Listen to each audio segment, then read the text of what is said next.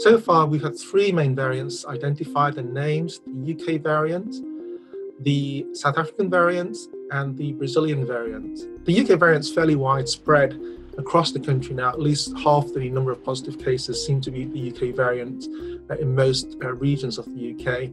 For the South African and Brazilian strains, of course, we only sequence about 5 to 10% of all positive samples. So at the moment, those numbers seem very limited, perhaps just a few hundred at most. But of course, this may underestimate the number of those variants across the population. In virology, we try to avoid geographical or population-specific names for the virus, but we do have the initial period where we tend to associate a virus from where it's come from, like the Brazilian variant, the South African variant, the UK variant.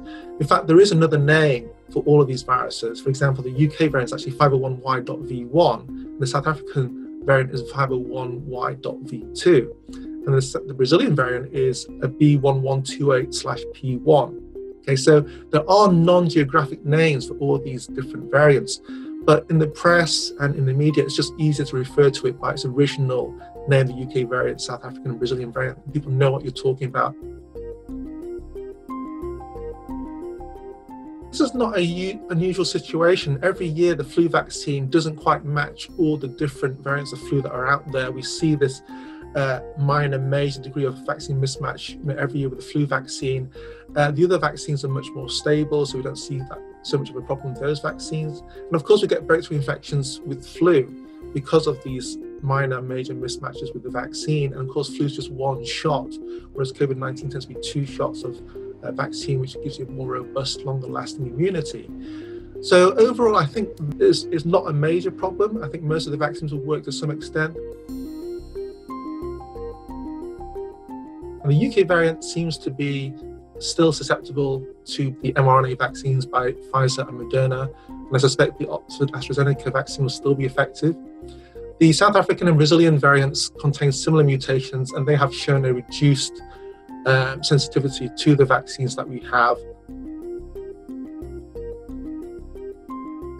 Eventually, the low level of transmissibility you might see post-vaccination, whilst the vaccine's gradually ramping up and starting to become effective, that may be less of a problem as long as a lot of people, or if everybody is vaccinated or has immunity from natural infection and recovery. I don't think that is going to be a major factor in coming out of the major restrictions like the lockdowns and the high-tier systems in the UK, but I think there will be an overall shift towards more awareness of social distancing, and there will be less a stigma against people wearing masks just because they feel that they want to protect themselves. The tweaking of the variants can be quite quick with the mRNA vaccines. So Moderna has already started one in development for the South African B1.351 variant. With the mRNA vaccines and probably the AstraZeneca adenovirus vector vaccines, including the Russian Sputnik and the Janssen Johnson & Johnson vaccine, they may take just maybe 1 to 3 months. The traditional vaccines like subunit and whole virus inactivated vaccines like we use for flu and the Chinese Sinovac Sinopharm vaccines may take 3 to 6 months to actually grow that massive virus in culture and then purify those proteins for vaccine preparation. This may not be in time for the licensing of those specific variant vaccines for the second dose of the vaccination program. I think it's very unlikely because they'll have to go through some fairly rigorous clinical trials. So natural immunity, natural exposure to the whole virus with all its proteins will induce T and B cell responses to those proteins individually and offer you a broader range of immunity compared to a vaccine which only offers you immunity to the S protein part of the virus. So we've seen from recent trials that the immunity offered by recovered infection to COVID-19 in healthcare workers can be as high as 80 to 90% for at least 5 to 6 months, and even longer perhaps as those trials are ongoing to test the duration of immunity from natural infection. COVID-19 is less mutable than flu. So flu, we need the vaccine every year because it mutates very quickly, about 5 to 10 times as much as COVID-19 virus.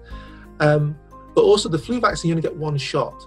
with a two-shot COVID-19 vaccine with a less mutable virus, like the SARS-CoV-2 virus that causes COVID-19, the boosting frequency might only be once every 2 or 3 years rather than once every year that we see for flu.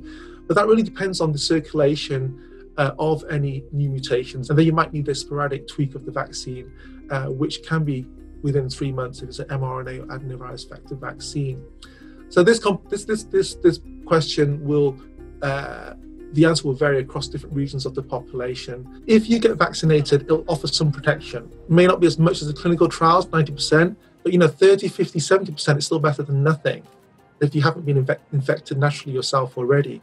So I think there's no issue around getting the vaccine because it's going to offer you something rather than nothing. If it doesn't get to those high levels of protection, then to be honest, there's nothing else you can do. So you might as well get the vaccine and try and give yourself and everybody around you, some level of protection. And overall, if everybody gets vaccinated, even if the vaccine works to lesser or greater extents in different people, that will reduce the baseline of susceptibles that the virus can spread to and protect the overall population in that way.